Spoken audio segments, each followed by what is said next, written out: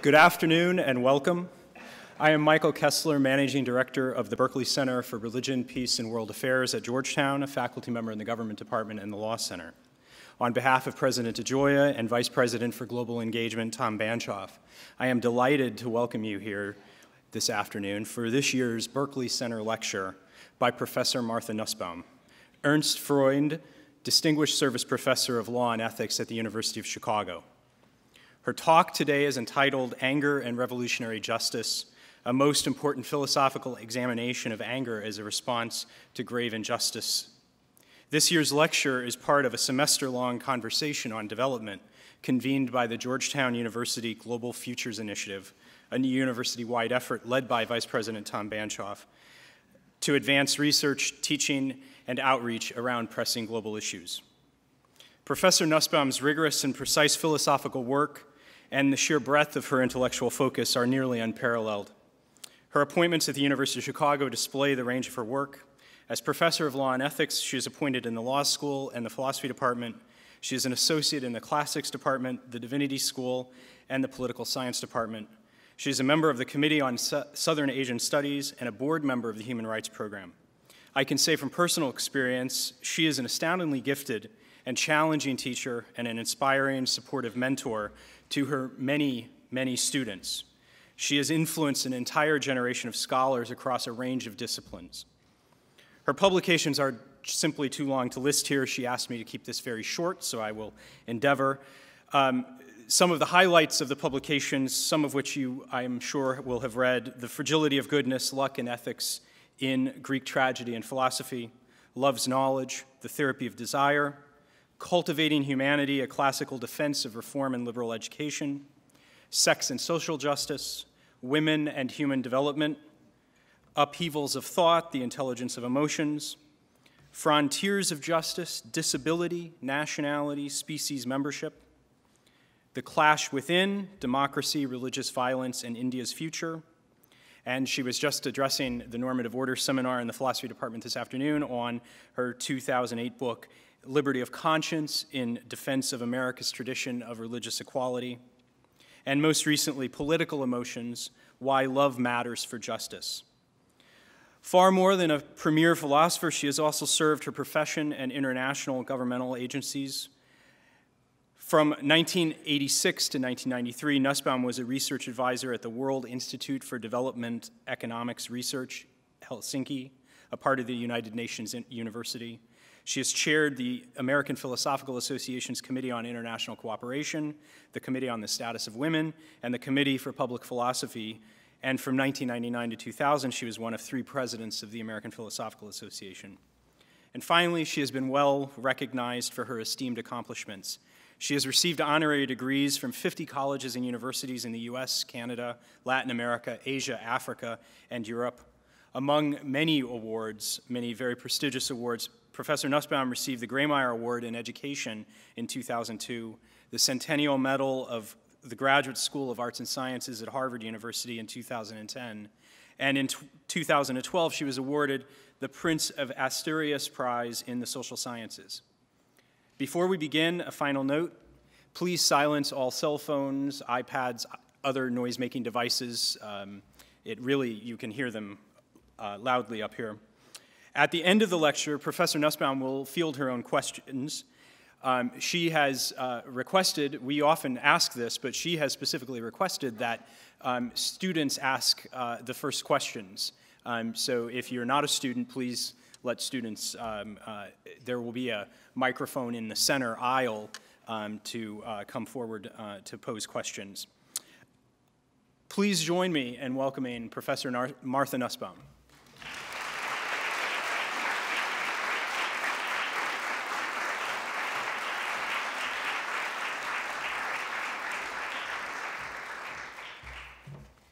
Well, thank you very much, Michael. So that was overly generous, but it's really, really nice to be back here at Georgetown and to be lecturing for the first time in this very beautiful auditorium. So thank you. At the end of Aeschylus's Oresteia, 2 transformations take place in the archaic world of the characters. One is famous, the other often neglected. In the famous transformation, the goddess Athena introduces legal institutions to replace and terminate the seemingly endless cycle of blood vengeance, setting up a court of law with established procedures of reasoned argument and the weighing of evidence, and a jury selected from the citizen body of Athens. She announces that blood guilt will from now on be settled by law, rather than by the Furies, ancient goddesses of revenge. But, and this is part and parcel of her transformation of the Athenian community, the Furies are not simply dismissed. Instead, Athena persuades them to join the city, giving them a place of honor beneath the earth, in recognition of their importance for these same legal institutions and the health of the city. Typically, this move of Athena's is understood to be a recognition that the legal system must incorporate the dark vindictive passions and honor them. The suggestion is that the resentful passions themselves remain unaltered. They simply have a new house built around them. They agree to accept the constraints of law, but they retain their own old nature, dark and vindictive. That reading, however, ignores the second transformation, a transformation in the nature and demeanor of the Furies themselves. At the outset of the drama, the Furies are described as repulsive and horrifying. They're said to be black, disgusting, their eyes drip a hideous blood. Apollo says they vomit up clots of blood that they've ingested from their prey. And he says they belong in some barbarian tyranny, where it's customary to kill people arbitrarily, to mutilate and torture them. Nor, when they awaken, do the Furies give the lie to these grim descriptions. As Clytemnestra's ghost calls to them, they do not even speak, but simply moan and whine, noises characteristic of animals. Their only words when they first begin to speak are, "Get him, get him, get him, get him," as close to a predator's hunting cry as the genre allows. As Clytemnestra says, "In your dream you pursue your prey, and you bark like a hunting dog, hot on the trail of blood." If the Furies are later given articulate speech, as the genre demands, we are never to forget this initial characterization. What Aeschylus has done here is to depict unbridled resentment. It is obsessive, destructive, existing only to inflict pain and ill. As the great 18th century philosopher Bishop Butler observes much later, no other principle or passion hath for its end the misery of our fellow creatures. In its zeal for blood, it is subhuman. Apollo's idea is that this rabid breed belongs somewhere else, in some society that doesn't try to moderate cruelty, surely not in a society that claims to be civilized. Unchanged, these Furies could not be part and parcel of a working legal system in a society committed to the rule of law. You don't put wild dogs in a cage and come out with justice. But the Furies do not make the transition to democracy unchanged. Until quite late in the drama, they are still their doggy selves, threatening to disgorge their venom. Then, however, Athena persuades them to alter themselves so as to join her enterprise. Lull to repose the bitter force of your black wave of anger, she tells them. But of course, this means a very profound transformation, a transformation that's almost like a virtual change of identity. So bound up are they with anger's obsessive force. She offers them incentives to join the city, a place of honor beneath the earth, reverence from the citizens.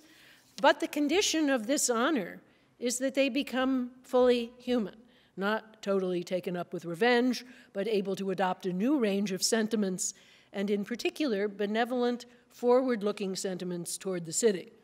They must also refrain from stirring up anger within it.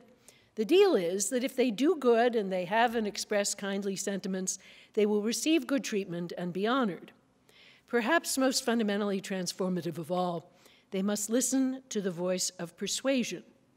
All of this, needless to say, is not just external containment, it's a profound inner reorientation. They accept her offer and express themselves, quote, with gentle, tempered intent, end quote. Each, they declare, should give generously to each in a mindset of common love, koinophile dianoia. Not surprisingly, they're transformed physically in analogous ways. They apparently assume an erect posture for the procession that concludes the drama, and they receive crimson robes from a group of citizen escorts. So they've become women rather than beasts. Their very name is changed. They're now called the kindly ones, Eumenides, not the Furies. This second transformation is just as significant as the first one, indeed crucial to the success of the first one. Aeschylus shows that political justice does not just put a cage around resentment, it fundamentally transforms it from something hardly human, obsessive, bloodthirsty, to something human, accepting of reasons, calm, deliberate, and measured, something that protects life rather than threatening it. The indignation that inhabits just institutions is not an angry sentiment at all. It's measured, forward-looking judgment in defense of life. The Furies are still needed because this is an imperfect world, and there will always be crimes to be dealt with, but they are not wanted or needed in their original shape and form. Indeed, they're not their old selves at all. They've become instruments of justice and welfare. The city is liberated from the scourge of vindictive anger, which produces civil strife and premature death. In place of anger, the city gets forward-looking justice. It's no accident that the major Greco-Roman philosophers from Socrates to Seneca were strong opponents of retributivism in the criminal law and defenders of a welfare-based deterrent conception of punishment. Another liberation goes unexplored but invites our imaginations. It is the liberation of the private realm. In the old world of the Furies, the family and love, familial and friendly, were burdened by the continual need to avenge something for someone. The need for retaliation was unending, and it shadowed all relationships, including those fundamentally benign, such as Orestes' relationship with his sister Electra. Revenge made it impossible for anyone to love anyone. But now, law takes over the task of dealing with crime, leaving the family free to be a place of philia, of reciprocal goodwill. It's not that there are no more occasions for anger, but if they're serious, they're turned over to the law. And if they're not serious, why should they long trouble reciprocal concern? As Aristotle will later say, the gentle-tempered person, his name for the virtue in the area of anger, is not vengeful, but instead inclined to sympathetic understanding. So law gives a double benefit. It keeps us safe without, and it permits us to care for one another, unburdened by retributive anger within. So that's my normative idea in a nutshell, and it's a long book that this is a part of, but it's radical and evokes strong opposition. For anger, with all its ugliness, is a popular emotion. Many people think it's impossible to care for justice without anger at injustice, and that anger should be encouraged as part of the transformative process.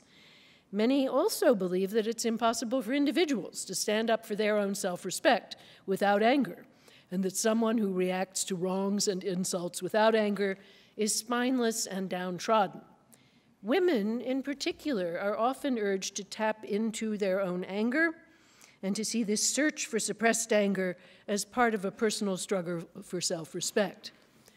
Moreover, many people also believe that getting angry when someone else does something wrong is essential to taking that person seriously. If you wrong me and I don't get angry at you, I'm treating you condescendingly, like a child or a non-responsible person. Nor are these ideas confined to the sphere of personal relations. The most popular position in the sphere of criminal justice today, both theoretically and practically, is retributivism. That is, the view that the law ought to punish aggressors in a manner that embodies the spirit of justified anger. And it's also very widely believed that successful challenges against great injustice need the spirit of anger to make progress. Anger is at the heart of revolutionary transformation.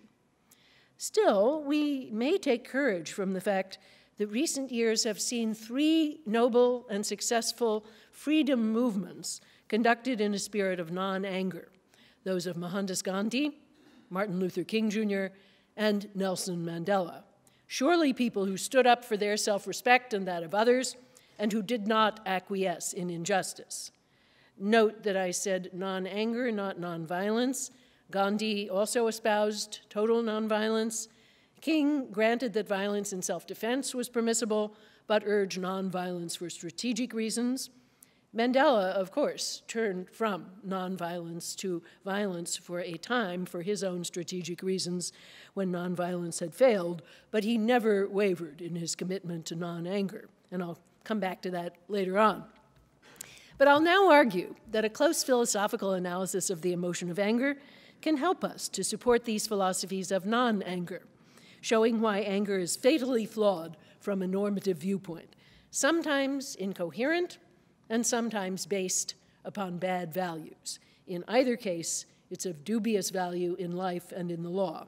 So I'll present my general view, and then I'll show its relevance to thinking well about revolutionary justice.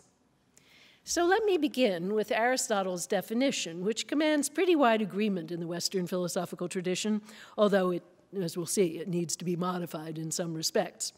So Aristotle says that anger is a response to a significant damage to something or someone that one cares about, and a damage that the angry person believes to have been wrongfully inflicted. He adds that although anger is painful, it also contains within itself a pleasant hope for payback or retaliation. So, significant damage pertaining to one's own values or circle of cares, and wrongfulness. Now, those two elements, I think, seem both true and pretty uncontroversial, and they have been validated by modern psychological studies of anger. More controversial, perhaps, is the idea that the angry person wants some type of payback, and that this is a conceptual part of what anger is. All the Western philosophers who talk about anger include this wish as a conceptual element in anger, at least all the ones that I'm aware of. Still, we need to pause since it's not obvious. Now, we should understand that the wish for payback can be a very subtle wish. The angry person doesn't need to wish to take revenge herself. She may simply want the law to do so, or even some type of divine justice. Or, even more subtly, she may simply want the wrongdoer's life to go very badly in future, hoping that the second marriage of your betraying spouse turns out really badly, for example. I think if we understand the wish in this broad way, then Aristotle is right. Anger does contain a sort of strike-back tendency, and that is what differentiates it from related emotions such as compassionate grieving. Contemporary psychologists who study anger empirically agree with Aristotle in seeing this double movement in it, from pain to hope. An example will help. Suppose a wrongdoer has murdered Angela's child. She does, of course, feel enormous grief and loss. But suppose she's angry at the murderer, as of course she's very likely to be. What is that emotion all about? It isn't just sadness at the loss, since its focus is on the wrongfulness of the act. But still, is it just sadness that a wrongful act has occurred and a wish that it had not occurred? If that's all she feels, then I think we would not call her emotion anger. It would be a special species of grief. But then, what is it that does make her emotion anger? I think it is the wish for some type of retribution, however subtle, and I'll come back to this. But one more thing that Aristotle says is not quite right. He says that anger is always a response not to any old damage, but to what he calls a slighting or a down-ranking, oligoria. Now, this does not, I think, seem to be true all of the time. I can get angry at wrongs done to others without thinking of them as diminutions or down-rankings of me. I can even get angry at violation of principles that I care about. But still, let's hold on to Aristotle's idea, for it does cover surprisingly many cases of anger, as empirical researchers discover and emphasize. And it can help us to make sense of some puzzling things that we'll get to shortly. Now we're ready to see what's normatively problematic about anger. The central issue is this: the payback idea does not make sense. Ideas of cosmic balance are extremely widespread and archaic, and almost all of us have them at some level. When wrong is done, we somehow think that the universe will be off kilter unless there's a proportional rectification. The earliest preserved piece of Western philosophy, a fragment of the philosopher Anaximander in the 6th century BCE, says that human justice is like the cycle of the seasons, that the hot and cold, as he puts it, pay penalty to each other, each by predominating for a while and then being squeezed out in their turn. Unfortunately, not soon enough, at least not in Chicago. But this is, then, something that people believe, whether because of their experience of the seasons or some other deep-rooted tendency. But it just doesn't make sense in the world of human action. Whatever the wrong was that was done, a murder, a rape, inflicting pain on the wrongdoer does not help restore the thing that was lost. As Aeschylus says, when a man's blood is spilt upon the ground, who can call it back again? We think about payback all the time, and it's deeply human to think that proportionality between punishment and offense somehow makes good or balances out the offense. Only it doesn't. So let's say that my friend has been raped. I urgently want the offender to be arrested, convicted, and punished. But really, what good will that do? Looking to the future, I may want many things: to restore my friend's life, to prevent and deter future rapes. But harsh treatment of this particular wrongdoer might or might not achieve the latter goal. It's an empirical matter, as Plato, rejecting Anaximander's archaic idea of punishment, already saw. And usually people do not treat it as an empirical matter. They're in the grip of an idea of cosmic fitness that makes them think blood for blood, pain for pain is the way that we must go. The payback idea is deeply human, but fatally flawed as a way of making sense of the world. But now we can return to Aristotle's idea of down-ranking. For there is one, and I think only one, situation in which the payback idea does make perfect sense. This is when I see the wrong as entirely and only a down ranking, that is, as entirely about relative status. If the problem is not the murder or rape itself, but the way it has affected my relative rank in the social hierarchy, then I really can achieve something by humiliating the wrongdoer. By putting him relatively lower, I put myself relatively higher. And since status, we're imagining, is all I care about, I don't need to worry that the real well-being problems created by the wrongful act have not been addressed. In short, a wrong person who is really angry, seeking to strike back, soon arrives, I claim, at a fork in the road. 3 paths are open to her. Either she goes down the path of status, the status focus, what I call the road of status, seeing the event as all about her and her relative rank, or, second, she focuses on payback and imagines the offender's suffering would actually make things better, a thought that doesn't make sense, so I call that the road of payback. Or, if she is rational, after exploring and rejecting these 2 flawed paths, she will notice that a 3rd path is open to her, which is the best of all. She can focus on doing whatever would make sense in the situation and be really helpful going forward. This may well include the punishment of the wrongdoer, but in a spirit that is forward-looking and deterrent or reformatory rather than retaliatory. Well, wait a minute. What's really wrong with the status path? Many societies, including ours a lot of the time, do encourage people to think of all injuries as essentially about them and their own relative ranking. Life involves perpetual status anxiety, and more or less everything that happens to one either raises one's rank or lowers it. Aristotle's society, as he depicts it, was to a large extent like this, and he was very critical of this tendency on the grounds that obsessive focus on honor impedes the pursuit of intrinsic goods.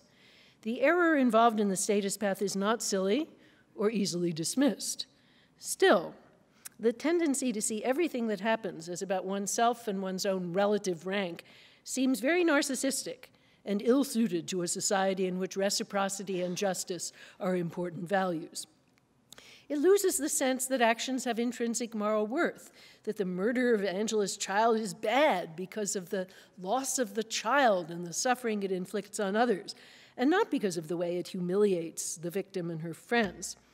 Even in the case where one is oneself the victim of a crime, such as rape or assault, it somehow seems off to view rape as bad because it is a downranking in terms of relative status, rather than because it inflicts pain and trauma. If it were primarily about relative status, it could be rectified by the humiliation of the offender, and many people certainly believe and try to do something like this. But isn't this thought a red herring, diverting us from the reality of the victim's pain and trauma, which need to be constructively addressed by attention to her? All sorts of bad acts, murder, assault, theft, rape, need to be addressed as the specific acts they are, and their victims or the victims' families need constructive attention. None of this will be likely to happen if one thinks of the offense as all about relative status rather than about human welfare. So, to put my radical claim succinctly, when anger makes sense, its retaliatory tendency is normatively problematic because focused on relative status. When it's normatively more reasonable, focused on the actual injury, its retaliatory tendency doesn't make sense, and it's normatively problematic in that way. An irrational person, anger, realizing that, soon laughs at itself and goes away. From now on, I'll call this healthy segue into forward-looking thoughts, and accordingly, from anger to compassionate hope, the transition, capital T. Okay, so that's a quasi-technical term. To clarify further what I mean by the transition, let me consider a case in which it takes a political form, thus introducing our topic of transitional justice. So let's look carefully at the sequence of emotions in Martin Luther King Jr.'s I Have a Dream speech. King begins, indeed, with an Aristotelian summons to anger. He points to the wrongful injuries of racism, which have failed to fulfill the nation's implicit promises of equality. 100 years after the Emancipation Proclamation, he says, quote, "The life of the Negro is still sadly crippled by the manacles of segregation and the chains of discrimination," end quote. The next move King makes is highly significant. For instead of going on to demonize white Americans or portraying their behavior in terms apt to elicit rage or desire for payback, he calmly compares them to people who have defaulted on a financial obligation. Quote, "America has given the Negro people a bad check, a check which has come back marked insufficient funds." Here begins the transition, for it makes us think ahead in non-retributive ways. The essential question is not how whites can be humiliated, but how can this debt be made good? And in the financial metaphor, the thought of humiliating the debtor is not likely to be central. The transition then gets underway in earnest, as King focuses on a future in which all may join together in pursuing justice and honoring obligations. Quote, "But we refuse to believe that the bank of justice is bankrupt. We refuse to believe that there are insufficient funds in the great vaults of opportunity of this nation," end quote. No mention again of torment or payback, only of determination to ensure the protection of civil rights at last. King reminds his audience that the moment is urgent and that there is a danger of anger spilling over, but he repudiates this in advance. Quote, "In the process of gaining our rightful place, we must not be guilty of wrongful deeds. Let us not seek to satisfy our thirst for freedom by drinking from the cup of bitterness and hatred. Again and again, we must rise to the majestic heights of meeting physical force with soul force," end quote. So, the payback is reconceived as the vindication of civil rights, a process that unites black and white in a quest for freedom and justice. Everyone benefits.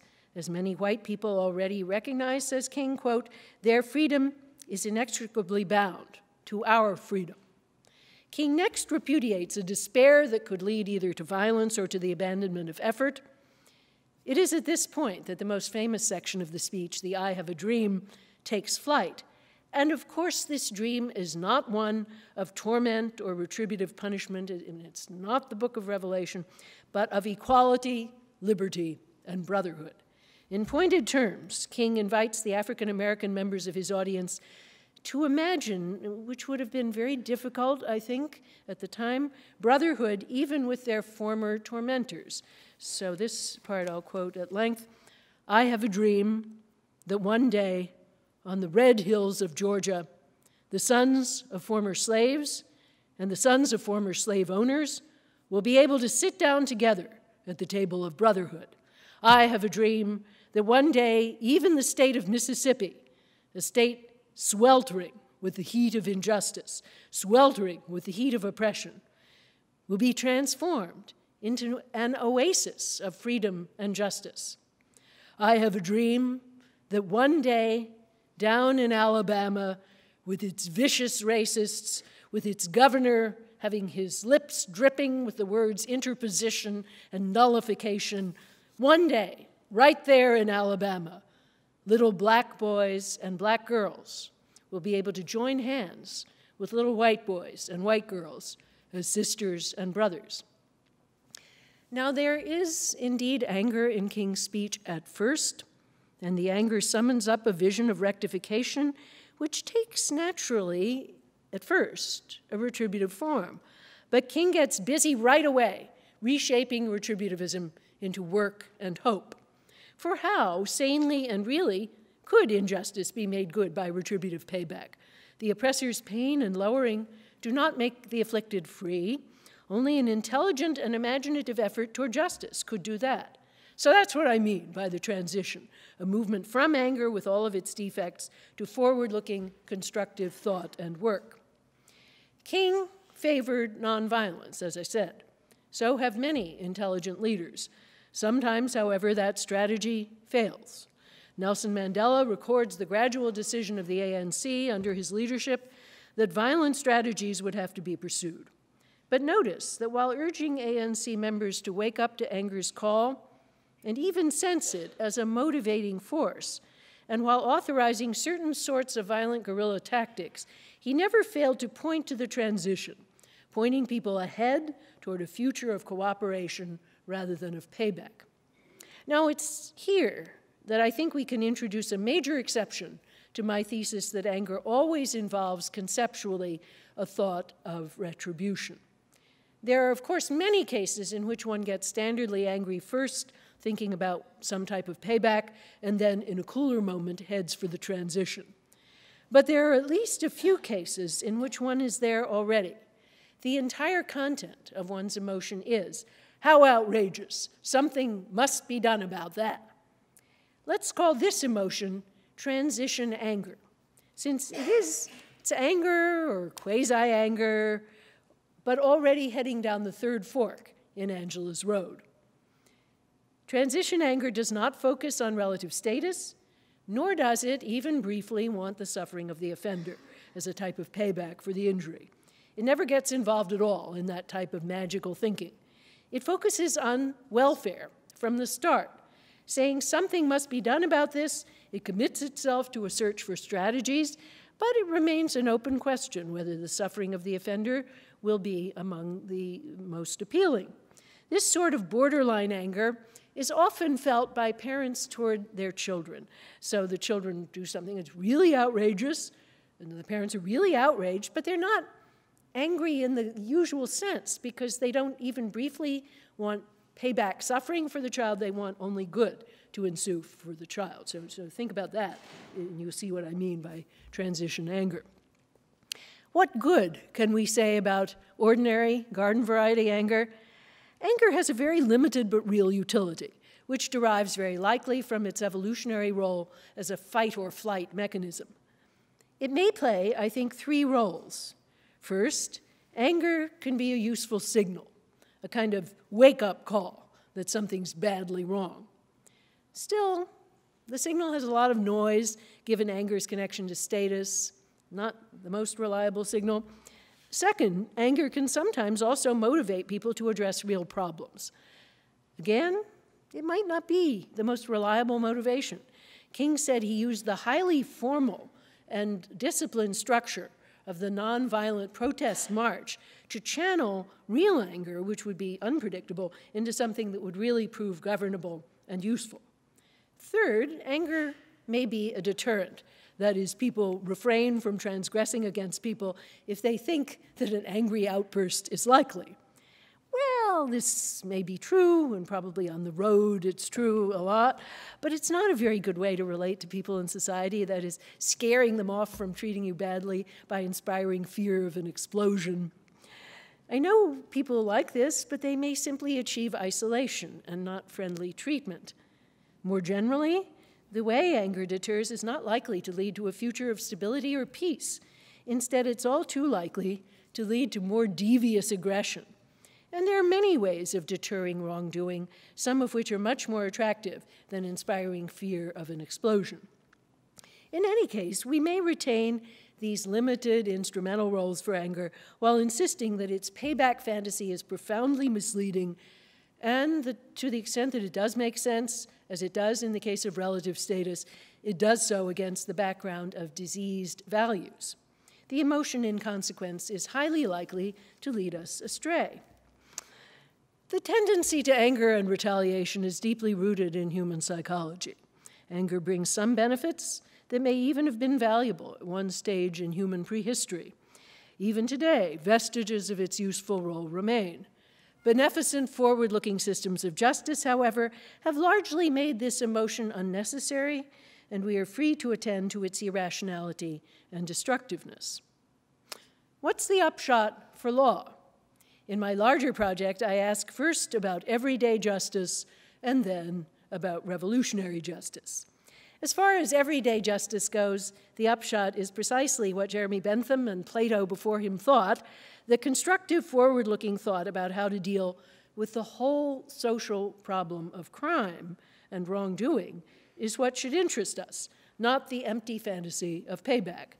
Punishment, if we end up using it, ought to compete for our attention with other strategies for dealing with crime, hopefully ex ante, and thus the debate about the so-called justification of punishment really ought to be about how punishment at all measures up to other strategies a society can use to prevent and cabin crime. As Bentham emphasized, preventing wrongful acts is a complicated task, and we need to consider it in the broadest possible way, asking how nutrition, social welfare, early childhood education, and a variety of constructive social policies may contribute. Bentham argued that the focus on punishment ex post is quite inefficient if what one really wants is less offending. Often, he said, the same result can be attained, quote, as effectually at a cheaper rate by instruction, for instance, as well as by terror, by informing the understanding, as well as by exercising an immediate influence on the will, end quote. At any rate, one must study the entire question, and that's what I feel in our society, certainly we too rarely do. It's as if parents stop thinking about education, nutrition, inspiration, and love to focus single-mindedly on harsh treatment of the bad behavior that would surely follow such neglect. Parents don't behave this way because they love their children and they think of their well-being as part of the parent's own. Unfortunately, citizens don't always love our fellow citizens, and they don't always think of their well-being as a part of their own. And that, I fear, is why many modern societies, and our own in particular, have been willing to tolerate a pile-on-the-misery strategy in punishment as if it really made sense, but that's something for another time, and I will not say more about that here. So let me now turn to the topic of transitional justice, or return to it, because with King, we're there already.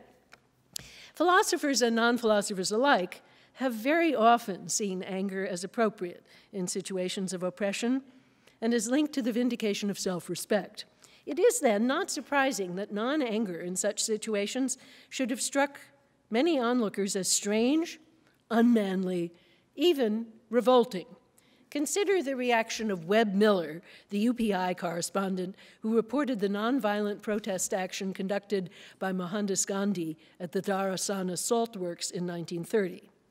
Miller observed scores of marchers, 4 by 4, getting beaten down by the British police, all day long. And they would go forward. The movie depicts this very beautifully. 4 by 4, they get clubbed down, dragged away, and so on. And he reacted with perplexity, as he records in a later memoir. He writes, "Not one of the marchers even raised an arm to fend off the blows. They went down like 10 pins. From where I stood, I heard the sickening whacks of the clubs on unprotected skulls. At times, the spectacle of unresisting men being methodically bashed into a bloody pulp sickened me so much that I had to turn away. The Western mind finds it difficult to grasp the idea of non-resistance. I felt an indefinable sense of helpless rage and loathing, almost as much against the men who were submitting unresistingly to being beaten as against the police wielding the clubs. And this despite the fact that when I came to India, I sympathized with the Gandhi cause." Now, the marchers were not simply acquiescing. Miller could surely see that. Their march was a demand and a protest. They continued to march, and they kept chanting the slogan, "Long live the revolution." And yet, as Miller says, there is something in the mind, and not only the Western mind, because the assassin of Gandhi in 1948, Nathuram Godse, says he was motivated by Gandhi's assault on aggressive manliness that resists accepting this way of reacting to brutal behavior. What do Gandhi and King have to say to people who think that anger is the right response to oppressive behavior and the only response consistent with real self-respect? First, they point out that the stance they recommend is anything but passive.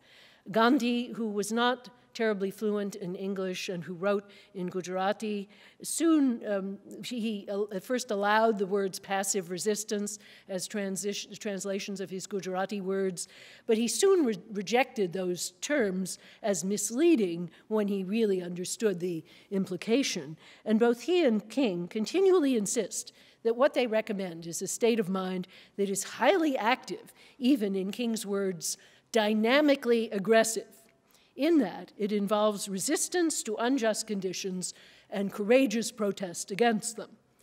But when I say we should not resent, I do not say that we should acquiesce, says Gandhi.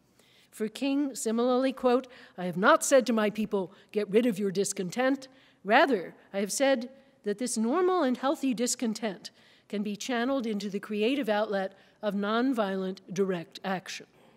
Both men explicitly hold, as do I, that anger is inherently wedded to a payback mentality. Gandhi says resenting means wishing harm to the opponent, if only through divine agency. King similarly speaks of a strike-back mentality. So that's what they want to get rid of, and we'll soon see what they want to replace it with. Moreover, this new attitude is not only internally active, it issues in concrete actions with one's body, actions that require considerable courage. King calls this direct action, action in which, after what he calls self-purification, and that is the rejection of anger, one's own body is used to make the case. This action is a forceful and uncompromising demand for justice and freedom. The protester acts by marching, by breaking an unjust law, in a deliberate demand for justice, by refusing to cooperate with an unjust authority. The goal, in King's case, to force negotiation and move toward legal and social change. For Gandhi, it is nothing less than to overthrow a wrongful government. The idea of acquiescence in brutality is presumably what revolted Webb Miller, but he just misunderstood. There's no acquiescence, there's a courageous struggle for a radical end. So what's the new attitude with which they propose to replace anger?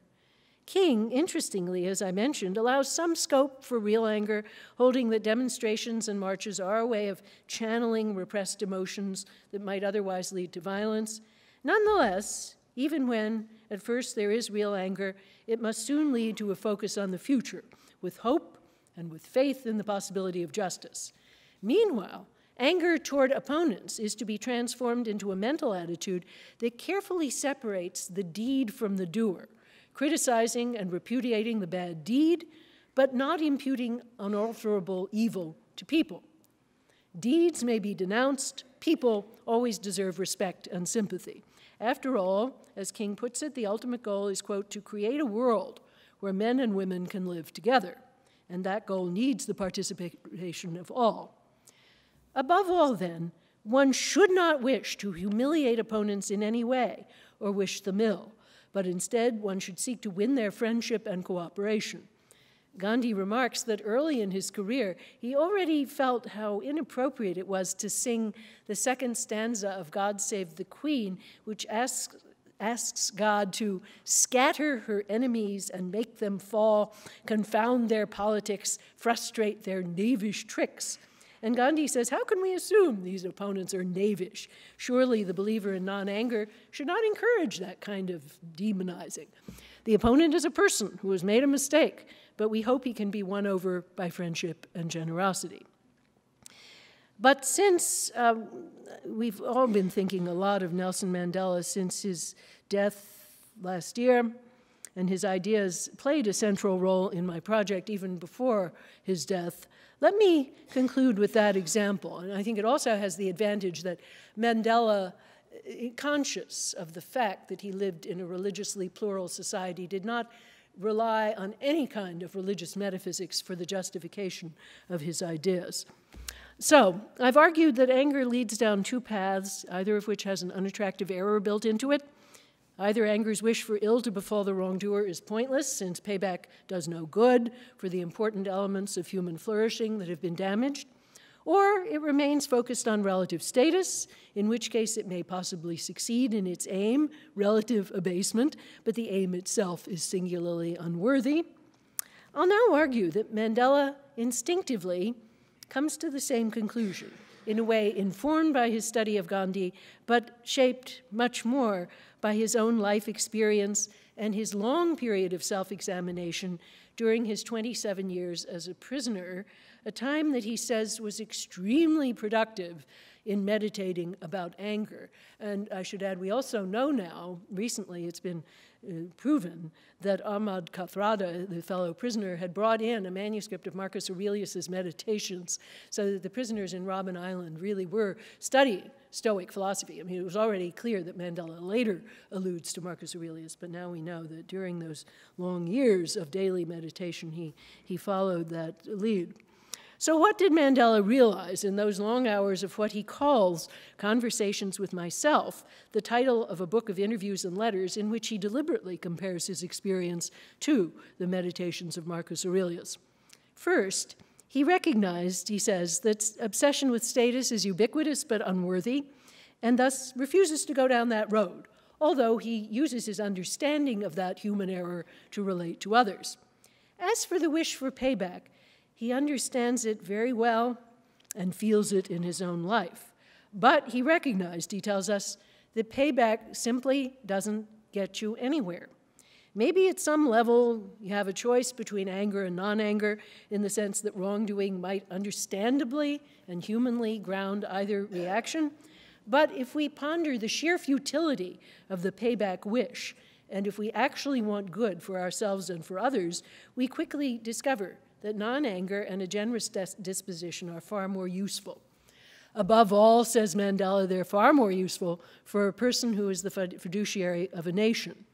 To put it in a nutshell, a responsible leader has to be a pragmatist, and anger is incompatible with forward-looking pragmatism. It just gets in the way. A good leader must move to the transition as rapidly as possible, and perhaps for most of his life, just stay there. A good summary of Mandela's approach can be found in a little parable he told to his interviewer, Richard Stengel, and he says it's one he often used with his followers. I told the incident of an argument between the sun and the wind, that the sun said, "I'm stronger than you are," and the wind says, "No, I'm stronger than you are." And they decided, therefore, to test their strength with a traveler who was wearing a blanket. And they agreed that the one who would succeed in getting the traveler to take off the blanket would be the stronger. So the wind started. It started blowing, and the harder it blew, the tighter the traveler pulled the blanket about his body. And the wind blew and blew, but it could not get him to discard the blanket. And as I said, the harder the wind blew, the tighter the visitor tried to hold the blanket around his body. And the wind eventually gave up. Then the sun started with its rays. very mild, and they increased in strength. And as they increased, the traveler felt that the blanket was unnecessary, because the blanket is for warmth. And so he decided to relax it, to loosen it, but the rays of the sun grew stronger, and eventually he threw it away. So, by a gentle method, it was possible to get the traveler to discard the blanket, and this is the parable, that through peace you will be able to convert, you see, the most determined people, and this is the method that we should follow. Significantly, Mandela frames the whole inquiry in forward-looking pragmatic terms as a question of getting the other party to do what is useful. He then shows that this task is much more feasible if you can get the other party to work with you rather than against you. Progress is impeded by the other party's defensiveness and anxious self-protection. Anger, consequently, does nothing to move matters forward. It just increases the other party's anxiety. A gentle approach, by contrast, can gradually weaken defenses until the whole idea of self-protection is given up. Mandela, of course, was neither naive nor so ideological as to refuse reality. Thus, I think we would never have found him proposing, as did Gandhi, to drop armed resistance to Hitler or to try converting Hitler by charm. His parable is offered in a particular context, that of the ending of a sometimes violent liberation struggle with people on the other side, many of whom are genuine patriots, wishing the future good of the nation. He insisted from the start of his career that nonviolence was a strategic choice. Still, behind the strategic resort to violence, even, was always a view of people that was transitional, focused not on payback, but on the creation of a shared future in the wake of outrageous and terrible deeds. Two famous examples show Mandela checking the demands of the ANC for payback in the service of the future to be created. The first is the example of rugby, known now through the excellent film Invictus, based on John Carlin's book, which is even a lot better because it's got a lot more detail. The ANC had voted to decertify the national rugby team as an official team of the nation in an attempt to punish the racist rugby community, since it had been an almost exclusively white sport and an Afrikaner sport, and people were really racist. Mandela understood the strategic importance of sport for reconciliation, and he set out to form a friendship with the team's captain and the other players, in the process also getting them to offer rugby clinics in the townships and thus making it far less of an all-white sport. The celebration of the World Cup victory was the culmination of this long strategic campaign, and when the huge crowd assembled in the stadium chanted in unison Mandela's name, the future of the nation was one big step further on. The second related example is that of the national anthem. So the ANC had voted to substitute the freedom anthem Nkosi Sikelel' Afrika for the old national anthem, the Afrikaans language anthem, Die Stem. Mandela saw that this would impede a future of reconciliation. I mean, he understood that music, like sport, touches people at a very deep level. So he proposed and convinced his party to accept the version that is now sung, in which the two anthems are put together, with Nkosi being sung in 3 different African languages, and then we have the part in Afrikaans that comes from Die Stem, and then there's a final stanza in English. In both of these cases, payback was very natural, and it looked right. Mandela preferred a more difficult and I think ultimately more productive course. Although the ANC surely thought that their self-respect required payback, they later granted that a generous spirit was both self-respecting and far more useful for the nation.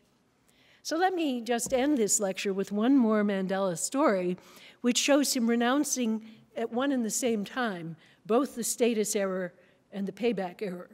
So Mandela here is talking about an interaction with a white Afrikaner jailer, they call them warders, who watched him when he was in the transitional prison, Victor Vorster, prior to his official release. So he was in 3 prisons: Robben Island, where the conditions were really very, very bad, and he was there for many, many years. Then there was briefly Pollsmoor Prison, which was a little bit less bad. But then finally, just after they already knew that he was going to be the leader of the new nation, but just prior to his official release, he was in this very nice kind of country club-like prison where he had a personal cook and really nice conditions, and this Afrikaner warder was his personal cook and servant. Okay, so the question now is how the dishes are going to get done, a question in many households all over the world. So Mandela says, I took it upon myself to break the tension and a possible resentment on his part that he has to serve a prisoner by cooking and then washing the dishes. And I offered to wash the dishes, and he refused. He says, this is his work. I said, no, we must share it. Although he insisted, and he was genuine, but I forced him, literally forced him to allow me to do the dishes. And we established a very good relationship. A really nice chap, Warder Svart, a very good friend of mine. It would have been so easy to see the situation as one of status inversion. The dominating Afrikaner is doing dishes for the once despised ANC leader. It would also have been so easy to see it in terms of payback. The warder is getting a punishment because of his complicity in racial oppression. Significantly, Mandela doesn't go down either of these doomed paths even briefly. He asks only, how shall I produce cooperation and friendship? It was this remarkable capacity for generosity and reciprocity that was Mandela's genius, the fruit, as he emphasizes, of years of critical self-examination on Robben Island. It's a difficult goal, but it's that goal that I'm recommending for both individuals and institutions. Anger is a prominent part of most people's life. I've argued that it lacks the virtues often claimed for it and has both normative and practical problems all its own. I hesitate to conclude with a slogan that surely betrays my age, but maybe it does seem to be time to give peace a chance.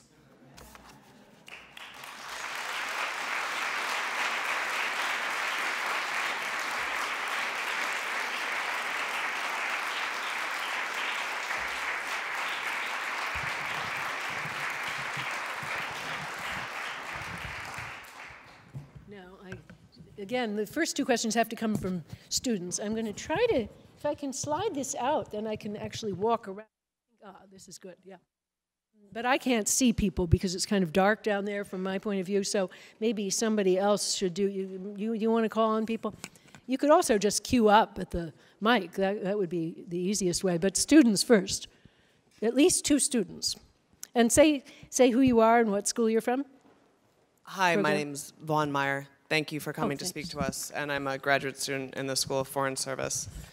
And I was wondering how you saw the role of forgiveness coming into play in revolutionary justice, especially for both sides, both those who have been oppressed and those who are the oppressors, both for the other group and for the self, and if forgiveness first requires anger. Yeah, this is really, of course, very, very important to me. My book is actually called Anger and Forgiveness. Now, there seem to be 2 basic positions about forgiveness that you find in the philosophical literature and maybe religious as well. One is that forgiveness is mealy-mouthed, it's a sort of weak-hearted capitulation. That's Geoffrey Murphy's view. It's just, if you're really self-respecting, you shouldn't be willing to forgive people who've done the wrong thing. The other position is that we should forgive, but then the question is what is meant by that. Now, the dominant definition of forgiveness, deriving from long traditions in both Judaism and Christianity, is that forgiveness is the waiving of antecedent angry feelings in response to something that the wrongdoer does, some sort of apology. Charles Griswold, whose book I think is the best book on forgiveness, says, well, the wrongdoer has to come and has to say, I'm sorry, and it has to convince you that he's really changed and is not disposed to do it again, and so on. And all of these things are in Maimonides and Yonah of Gerona, the two canonical Jewish texts on forgiveness, and they're in a lot of the Christian tradition as well. So I'll call that, I'm sorry, this is going to be long because it is complicated. I call that transactional forgiveness. And as you'll notice, it's modeled on, in its central case, is the relationship of the penitent to God. But it's sort of backformed into human relations. I'm quite critical of that because it says, I will behave like a generous-spirited person only if you first perform some act of abasement before me. And it can often be quite unpleasant. You have, I mean, it goes on, confess, and express contrition, and so on and so on. So it's like you extract this often quite humiliating performance as the condition of your behaving decently to this person in future. So anyhow, it's a much longer topic than this, but I'm rather critical of that sort of forgiveness. Then the second thing we have, which we find in some Jewish texts, but certainly very prominently in some of the Gospels are quite a mixture on this, interestingly, is what I'll call unconditional forgiveness, where there are antecedent angry feelings, but the person decides to waive them without this performance on the part of the other person. And of course, there's a large psychological literature about that, because often the wrongdoer is gone away and is certainly not going to come and talk to you, but you still have these angry feelings you got to deal with. Now, I think that one is a lot better because it's not extracting something from somebody as a condition of your getting rid of what I think are wrong feelings to have anyway. But it does have a slight unpleasantness about it because you're pretending to a kind of moral superiority. You know, I have a right to these angry feelings, but and I could exact some kind of payback, but I'll waive them just because whatever my psychologist tells me to, or because I will feel better, or whatever. So I think it's a little bit better, but not completely satisfactory. What I'm in favor of is the emotions that I think are best depicted in the parable of the prodigal son, where the father sees the erring son coming a long way off, and he feels this great, strong upsurge of emotions. The Greek is esplanknisthe. His guts were ripped out.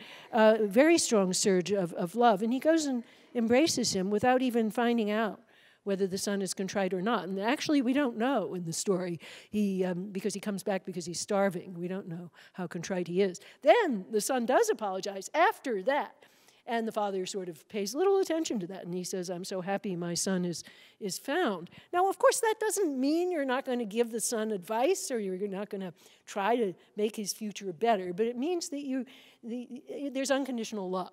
And I think that is in the Gospels. It's not the only thing that's there, but it is very much a part of the Christian tradition, and I would argue of the Jewish tradition as well. So anyway, we have those three possibilities. Now, I think in terms of South Africa, the funny thing is that Desmond Tutu exemplifies forgiveness, and I think really the first sort, transactional. I mean, in his appendix to No Future Without Forgiveness, which is just a straightforward description of the Truth and Reconciliation Commission, which did not require apologies, did not require any abasement, just required telling the truth, which is a different thing.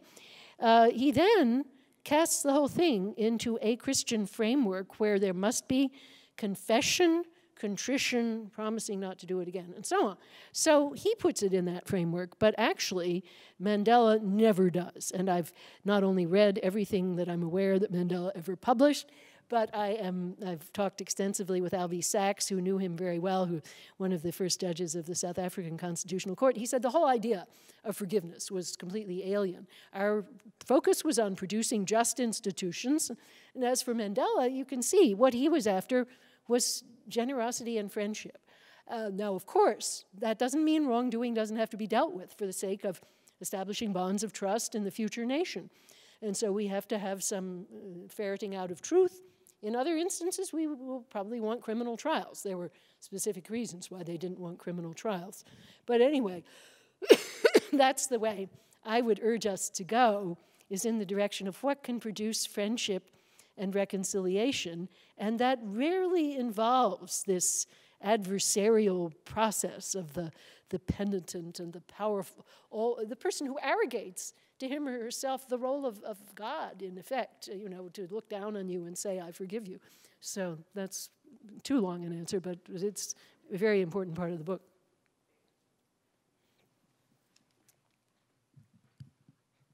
Hi, my name is Katie Highland. I'm a freshman in the college, and I was wondering what your thoughts might be on the way that justice and courts are portrayed in the media, namely shows like Law and Order, especially in regards to cases of mental illness, where one might plead not guilty by reason of mental illness, and namely the good guys of the show will kind of see that as a real injustice to the victim in a way. And like, I wonder what your thought, do you think like shows might have a responsibility to change how they portray that kind of situation? Well, I think, you know, ever since storytelling began, stories have been accomplices of retributivism. You know, it's not just TV, but it's detective stories. And I mean, I devour, my favorite light reading is detective stories, which really whet your appetite for payback, some sort of payback, not always the, but the better detective stories also show the hollowness of that idea. I think Michael Connelly, for example, who's my favorite detective writer, shows you that the world is actually more complex than that. So I think the good TV shows are also like that. That is, they're about protecting people going forward, and they're not about the easy gratification of bloodlust that people feel all too easily. I myself am a devoted watcher of Law and Order SVU. And I'm afraid that there is empirical evidence that if you love Law and Order shows, you shouldn't be seated on a jury because you're going to be harsh to the defendant. But I actually think that show is not like that, because it's very critical of the wonderful actor Chris Maloney playing Elliot Stabler, because he is an angry man, and he's a wild man, and he isn't for justice, and he isn't really for defending the victims, and it's about the pain that Mariska Hargitay, you know, internalizes in her search to protect victims going forward. So I think it's about deterrence much more than retributivism, but I realize that not everyone sees it in the same way. I guess I think that it would be good if TV complicated our sense of what does good and what makes sense, and did not whet the already keen appetite for more and more incarceration, which is really doing our society great harm. So, but I think that some of the better shows do, but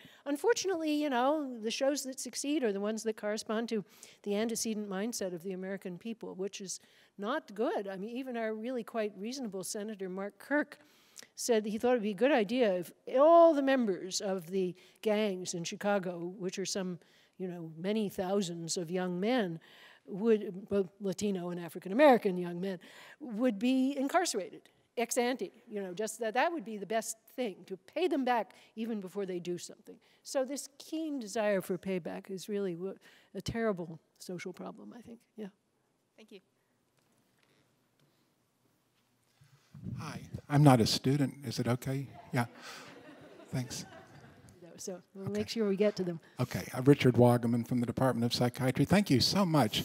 I have a quick joke and a comment, but what you said about the prodigal son made me think of the enigma of Prospero forgiving his evil, unrepentant brother at the end of the Tempest. So that's a really interesting. That is really, no, I mean, Shakespeare would be wonderful to talk about in this connection. Yes, absolutely. Let me go on to the joke, because it's a joke about transitional anger. A Quaker wakes up in the middle of the night, hears a noise downstairs, goes downstairs and confronts a burglar and says to the burglar, "Brother, I would not harm thee for the world, but thou standest where I am about to shoot." But let me move on to my serious comment.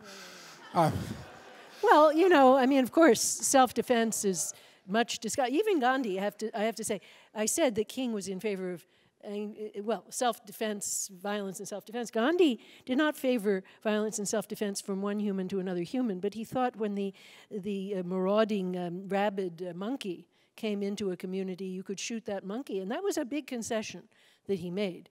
And so, yeah, I mean, even the most nonviolent person is... Yeah. Anyway, I wanted to very quickly say something about identification with the aggressor as a really important coping mechanism in individuals, groups, societies, nations.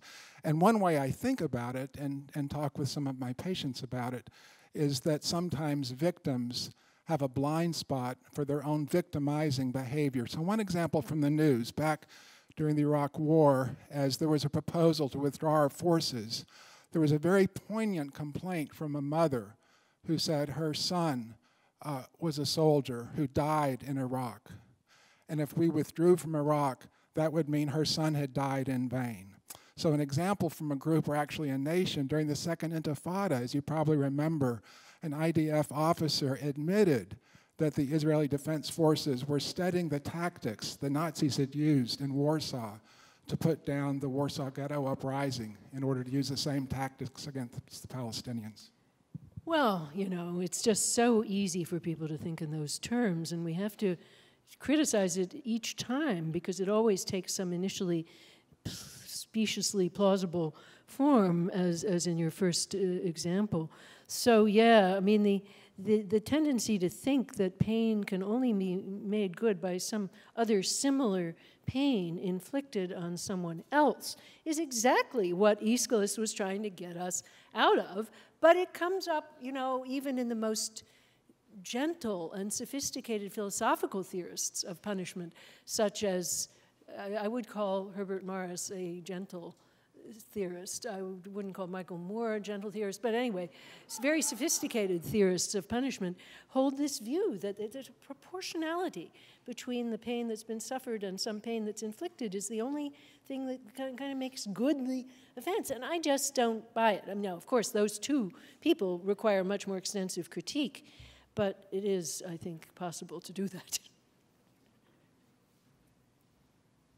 Hi, my name is Jeremy Olson. I'm a graduate student in physiology here. Really nice to meet you. Thanks for coming. This is fun.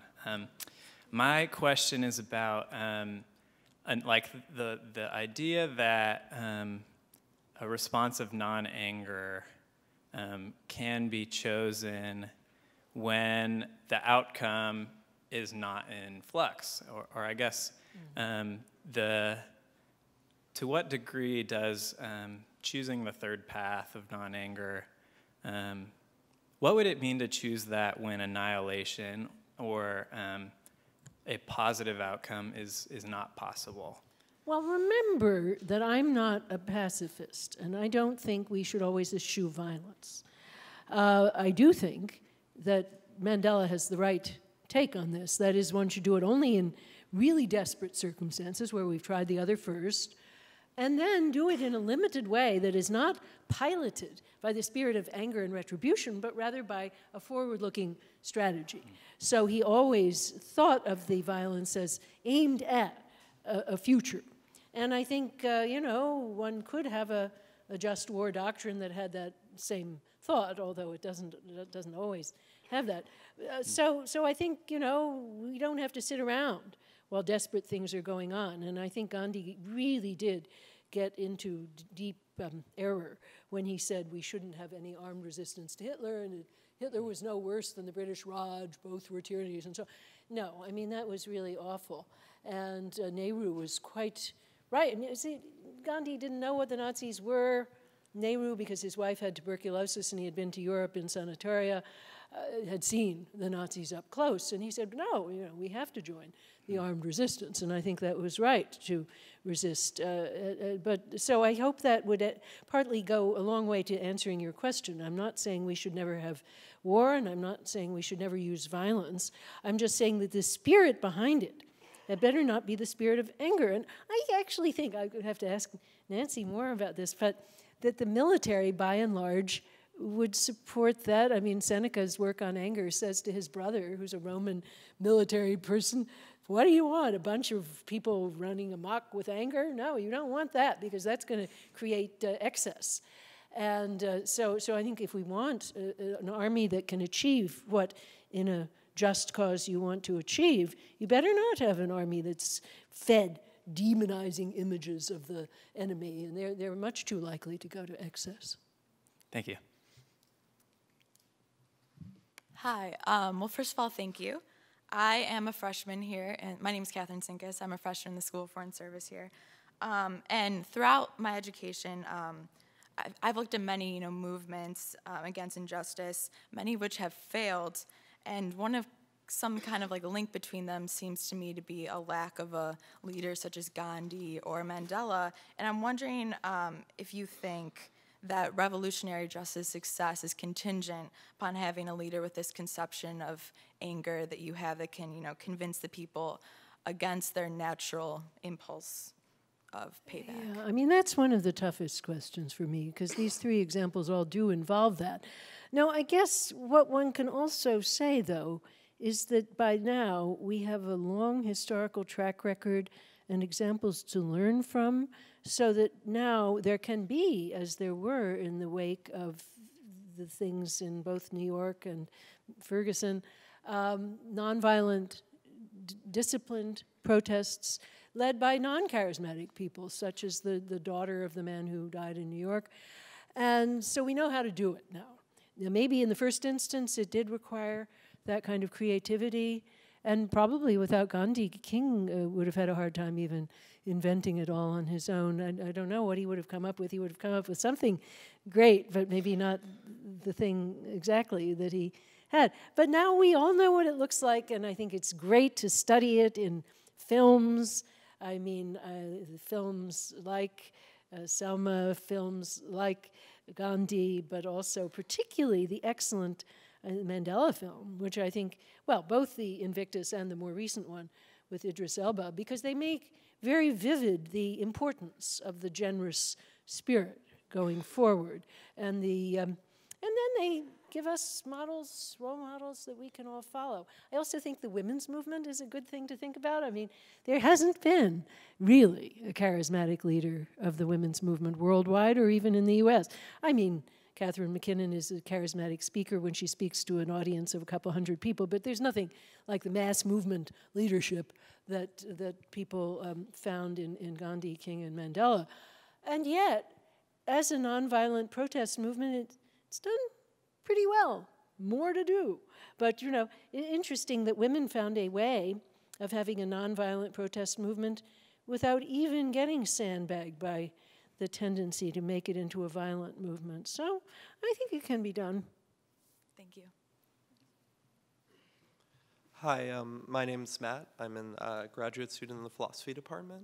So I wanted to maybe raise a couple of worries in response to your take on the idea of revolutionary justice. So I guess I worry about those of us who sort of enjoy extraordinary privilege legislating and prescribing to people who face serious and rampant injustices and oppression, what their response to that oppression ought to be.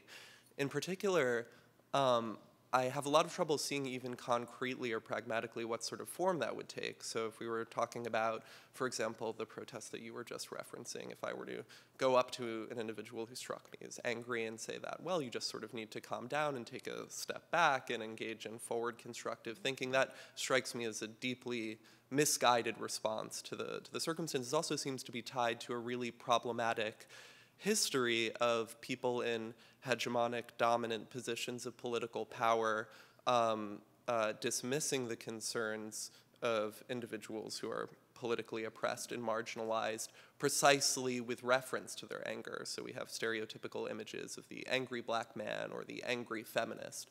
So there's a long history there of casting anger as something that's normatively problematic so that we don't have to be answerable to those political demands. And I guess the second worry that's connected to that is it seems as though you're putting a lot of the onus on the victim here as opposed to the targets of what may be legitimate political anger. So you raised an example before, or during your talk, you were talking about how targets of that anger will find, they'll be anxious, uncomfortable, defensive, and so on. But it seems like if we're going to be in the business of prescribing appropriate normative attitudes, we should be critical of people being bad listeners to anger rather than those who might be legitimately reacting to circumstances of oppression and so on. So I see the point, and I think it's a very good question. I guess I think it's, first of all, very important to distinguish two separate things. What normatively can we justify as the right response, and under what circumstances would it be appropriate to approach somebody and tell them what to do.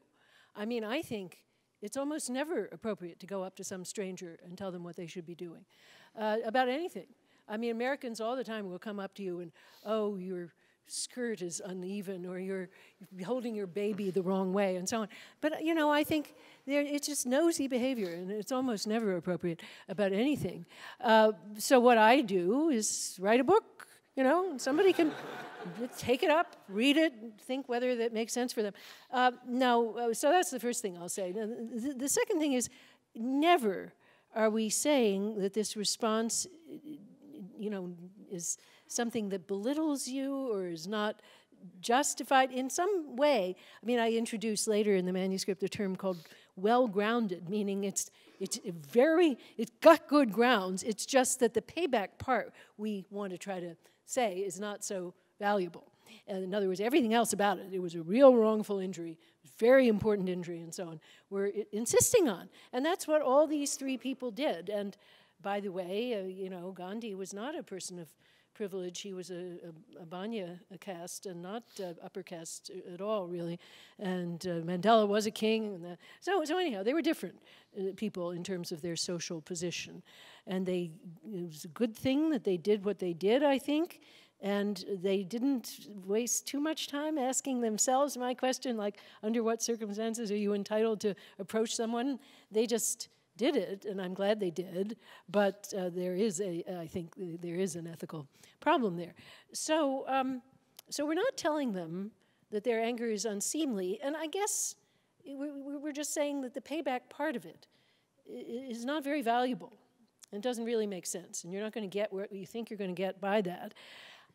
But do we really err in that direction? I think myself that it's the non-angry person who's much more likely to be belittled, demonized, and stereotyped, particularly the non-angry male.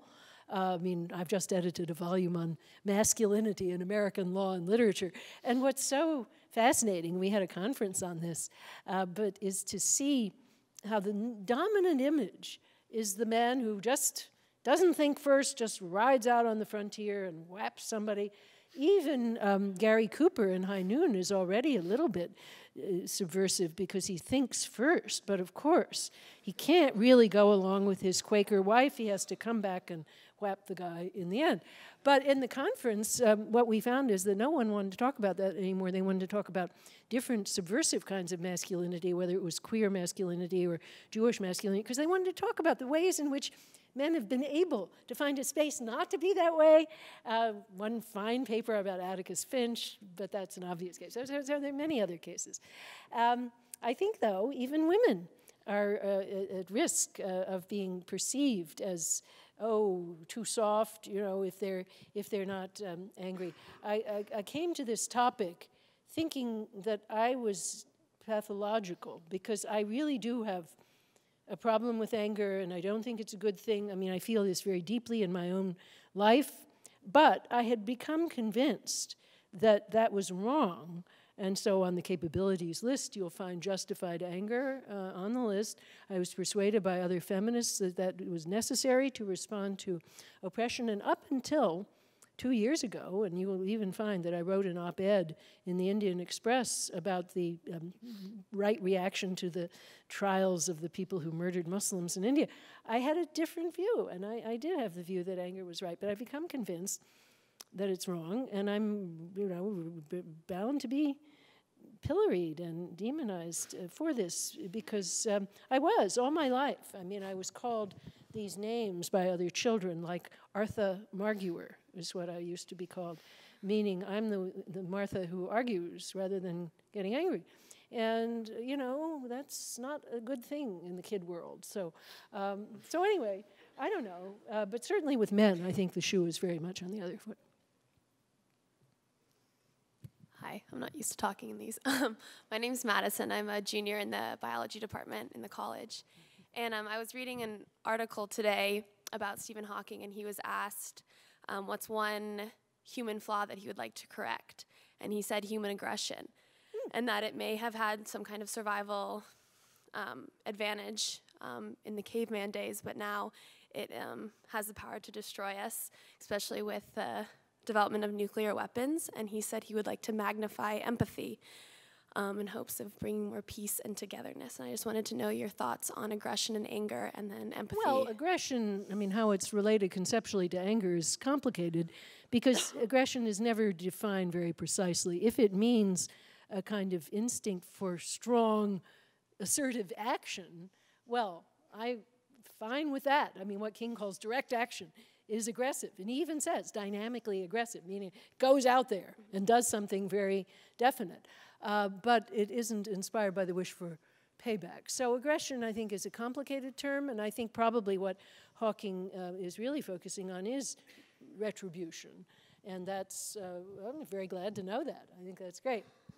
Now, I see that Michael wants us to end, so I think the next question, unfortunately, is going to have to be, now, if we had each one a very short version of their question. Why don't you just all ask very short versions of your questions since you've been standing there so long, and I'll just try to say something very brief. Sure. Yeah, all at once, I think. Cool. Okay, so I'll go really quickly. I was just thinking about the role of tactics that are rooted in some sort of anger and even the desire for payback, such as embarrassment. So different political movements that use embarrassment. We talked a lot about violence, but I think that's a really interesting one to think about because I think it does have elements of anger. I'll try to remember these. Okay. Yeah. I just had a question concerning the transition process. It seems to me that in the 3 paths that you put forward, the first 2 would unconsciously transition from a base point of anger as a sort of indicator of wrongdoing to some other emotion that would inform whatever action of retribution or revenge, whereas the third one would be a conscious one. I just wanted a little bit more information about the transition process. Well, wait, let me answer those 2, because I'm not going to be able to remember everything. Yeah, I think the desire to embarrass somebody is very slippery and very easy to slide into this relative status mentality. I think there are cases where, and I've written about shame, the revival of punishments based on shaming in that vein. I think there are some cases where public embarrassment could be useful going forward, and it might be the most useful thing you can do. Let's say for a law firm that's engaging in racial discrimination, for us to publicize that and say we're not going to send our students to that firm, that could be very useful. So I don't rule it out, but I think it's very slippery. And so wait, now yours was focused on what? The transition, yeah.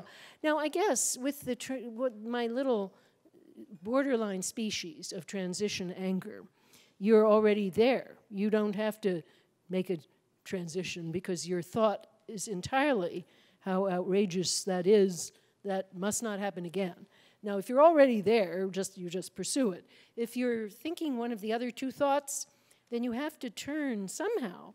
But I don't think it always has to be a conscious process. I think it might be you just join a group that has that ideology and you get caught up in it. I think in the case of Mandela, it was often the sheer joy and fun of this man that brought people along. I mean, his gift was that and Gandhi had this too, great fun to be with. People just warmed to his presence. And so there was that more than any conscious deliberative process, I think. Thank you. You started to answer my question a little bit. I was wondering in your case studies what you think you found that allowed these leaders to get the message across. So I'm thinking of the Haitian Revolution where the leadership was very non-angry and had this very enlightened, forward-thinking approach, but couldn't get the message across, and it ended up ending in this spectacular anger with the massacre of the white population. Okay, so one last one. Hi, good evening. My question is about trials. So you're already in a transition process, the government is out, you have a new line of thought. Even if you're trying to go forward and to build and to create equality, I mean, some things just somehow cannot be ignored. You have human rights violations, you name it. So how far can you go in imputing former oppressors into trials if you want to be constructive? Okay, good. Those are great questions to end with. So the first one, what allowed them to get their message across? It was not easy. In the case of Mandela, as you see, his own party repeatedly wanted to do things that he thought were wrong. He was the child of a royal family. He had this huge height. he just had this regal bearing and this charm. And I think it's really that people just loved him, and they gave him great deference, and maybe more than they should, I don't know. But, I mean, because he made some very wrong decisions, like who should be the education minister and so forth. In the case of Gandhi, similarly, he was personally enormously charismatic. And he got his message out whenever he was physically present.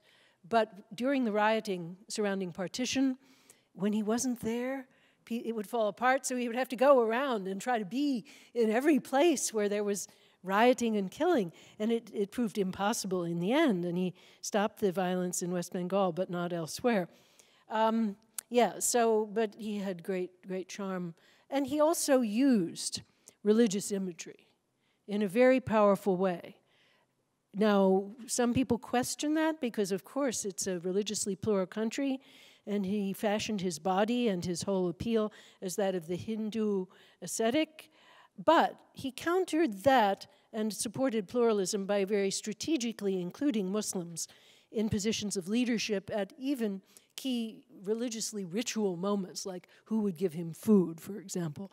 So I think he did pretty well and rallied all the symbols in a good way. And he was personally incredibly charismatic. Nehru himself, a Kashmiri Brahmin lawyer, I mean, he was just totally bowled over by this little Banya trader. So it's extraordinary when you think about that. In the case of King, too, I mean, well, King was more, he was in a tradition, too, the tradition of the Christian preacher, and he used that tradition, as Gandhi used his religious tradition, to rally people, and he used religious language in a very rich way, but again, trying to make sure that everyone knows it's not just about Christians, it's about all people.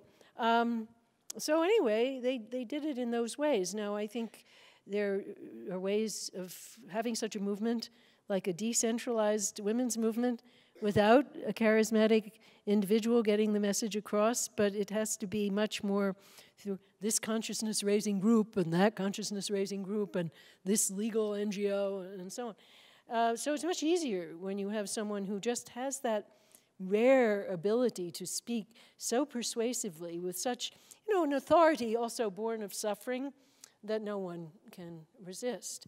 So, wait, no, I get so caught up in the one question. So what's the, that's it. That was the last. Okay, so that is the last. They only had that one part. Okay. Thank you, Professor Nussbaum.